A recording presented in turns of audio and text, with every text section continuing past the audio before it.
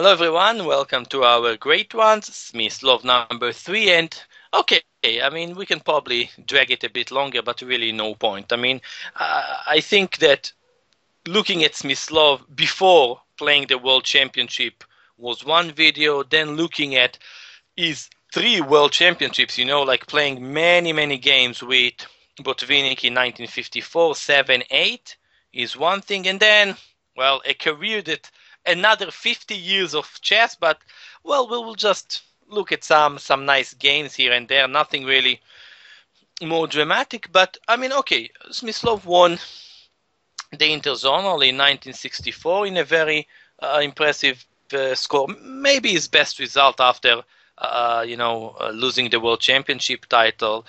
Maybe the actual best result is the incredible stuff in the candidates in the 82-85 cycle.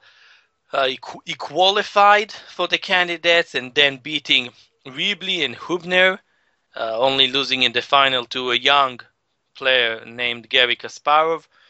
But still, getting to the final of the candidates in 1984, where his first World Championship was in the 1948 tournament, right? Just, switching the digits. I mean, totally crazy. I mean, it's not being in the candidates 40 years after. It's almost playing a World Championship match within 4 decades. Anyway, we will look at some games there. Before, let's start in 1959 in the candidates tournament in Bled. His game against Bobby Fischer.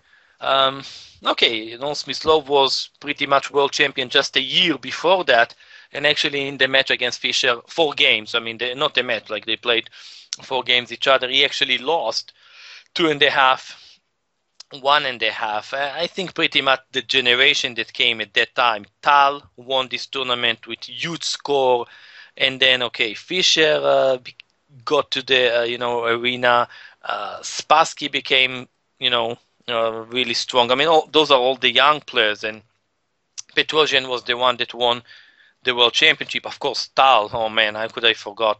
So basically, Smyslov really never made it back to the absolute elite, but he stayed a really strong, 2,600 grandmasters through most of the late 70s, early 80s. At that time, you could go to the supermarket with a 26 plus rating. It was top 10, top 15 in the world around that time. Well, okay, I want to see quite a few games, not too deep. Let's start with his game against Fischer in the candidates in 1959. And it was actually a game that, we played, started from Sicilian, one of those Kanta-Imano variation, usually with e6, but very quickly they transposed into a Schwenningen version, bishop c4. The Sozin was for a long time Fischer favorite line. Okay, I think that this specific line is quite pleasant for black.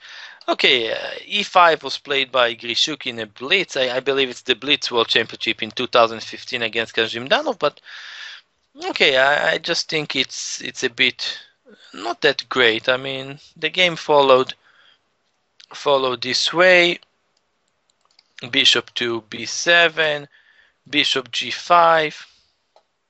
And okay, if take on e4, take on e7 and f6, and okay, basically white is just having nice access to d5. Of course, I mean b4 makes much more sense. And okay, Anand lost to Ivanchuk in Linares. Now playing e5, bishop e7. That's completely different story and looks quite pretty. And okay, Kazimdanov played this also against Bruzunin, same Berlin 2015 Blitz Rapid World Championship. That game was a draw. Okay, so b4 is much more, to my taste, precise than e5. Knight e2. Okay, but